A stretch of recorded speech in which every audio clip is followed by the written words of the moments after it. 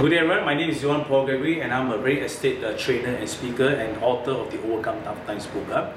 Behind me is that I'm sharing about the 7 P's to a great presentation.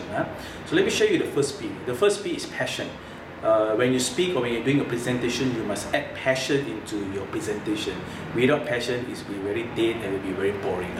Second one, when you speak and when you do a presentation, you must be able to pause.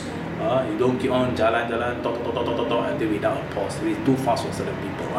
The third P is that you need to be a professional. So you dress yourself for success, you dress for the occasion, and the way how you speak, the way how you greet people. The fourth P is that in the presentation, you must follow a process.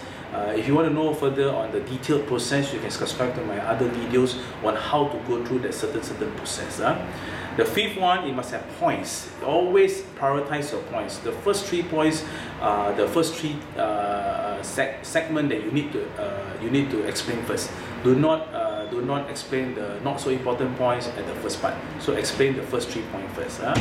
After that, you got to practice. Number 6 is practice. Why you need to practice? In every presentation, for you to be effective, for you to be convincing, you need to practice. Practice does not make perfect. Practice makes permanent. And the last P is 7. Number 7 is called pre-close.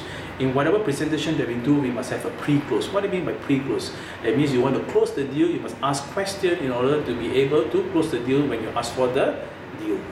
So it's important that you follow the 7 P's. I repeat, first P is passion, second P is pause, third one is professional at the back here, process, points, practice, and the last one is pre-close. So I wish you all the success and God bless you in your real estate deals. Bye.